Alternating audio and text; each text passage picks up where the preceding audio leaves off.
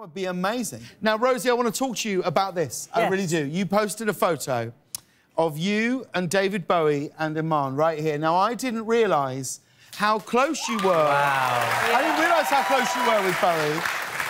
How did you first meet? Well, I did a movie with Iman called Exit to Eden, which I'm sorry if you saw it. I'd like to give you $20 and apologize. It was like one of the worst movies ever made. No way. It really was. Was that the one with Dreyfus?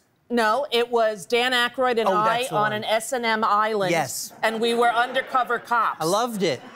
You loved it? It's a great movie from my childhood. It was so bad that I actually got a new puppy before I had to go do press, and I put it right in my sports bra, so the head was right there, so the host really couldn't ask me anything else. Right. That's how bad the movie was. Wow. But I did a movie with Iman, and we became close friends, and then, of course, she's married to David, and we got along. He loved the fact that I didn't really know his music besides China Girl.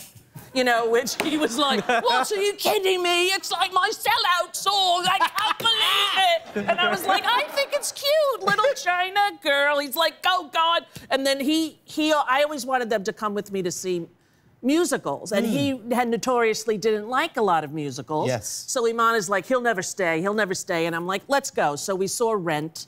And after about 15 minutes, he leaned over to me and said, I'm going to kill you. You know? And he was not happy. And the bet was that if he didn't like it, I was going to be forced to go to Nobu with them. Right. And he would feed me all the sushi, because I was afraid to eat sushi at the time. Right. I was like, I'm not eating raw fish. And I went and I fell in love with it. And every time I go now, I have the David Bowie menu when I eat. Oh. So we'll go and I'll tell you what he ordered. What's the David Bowie menu? It's the sliced fluke with the miso chip at the beginning, and then it's the rice cake with the salmon tartare. Oh, God. Come on, we'll go. Marcus and I, we were sharing David Bowie clips a week or so ago. Really? Yeah, we were sharing clips of inspirations for David Bowie. That's right. He did an interview about fearlessness and about being just out of your depth and making your best start when you're... Yes. And he sent it to me when I put my record out, and it happened to be the interview that I watched, like, the day I started writing my record. Wow. I sent him out, I said, I listened to your album, I loved it, it made me think of this. And he said, that's so weird.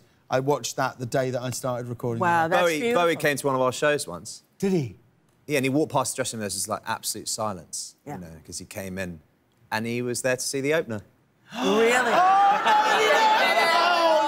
Or at least I think he did, but yeah. Although you're pretty stacked up on heroes, because over the summer, this is incredible to me, you joined Joni Mitchell on stage for one of her first, I think it was her first performance in 20 years. Yeah. How did you and Joni Mitchell get to know each other? Brandy Carlisle. It's all about Brandy. Right. She's fantastic. She's unbelievable, and just the sort of leader that I'd follow wherever she went. And she took us to Joni's house. You're definitely going to follow her if she goes there. Yeah. And there's a lot of frozen margaritas flying around.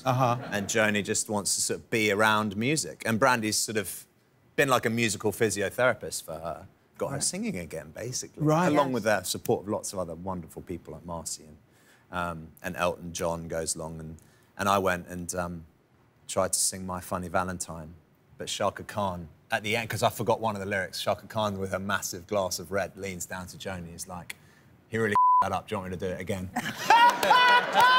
Oh, my God. Which was great. I loved it. And what'd she say? She's like, oh, no. She's just chilling, playing bongos, you know. And then we've